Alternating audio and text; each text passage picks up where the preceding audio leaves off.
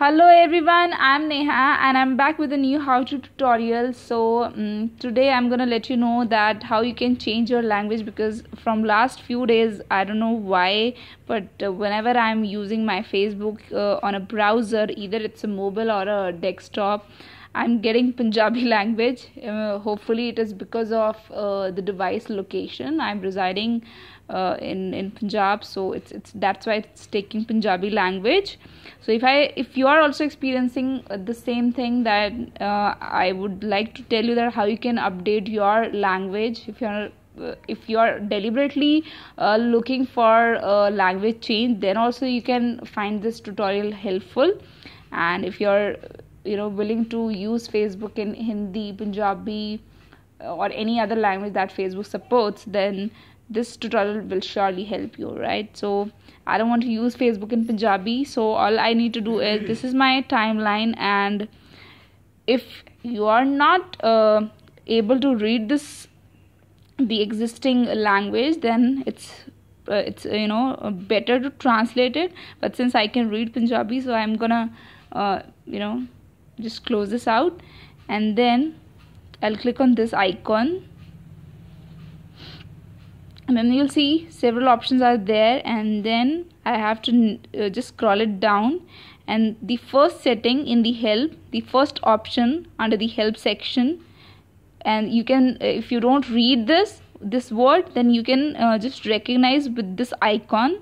So just click on this, because this is a language setting, and then this is called Punjabi, so it's already Punjabi selected, but I don't want to use Punjabi, so I want English. So I'll simply click on English, and then you'll see that no more Punjabi language is coming. In fact, everything is coming into English, right?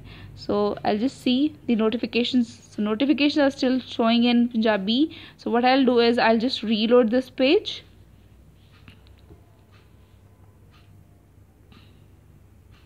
Sorry.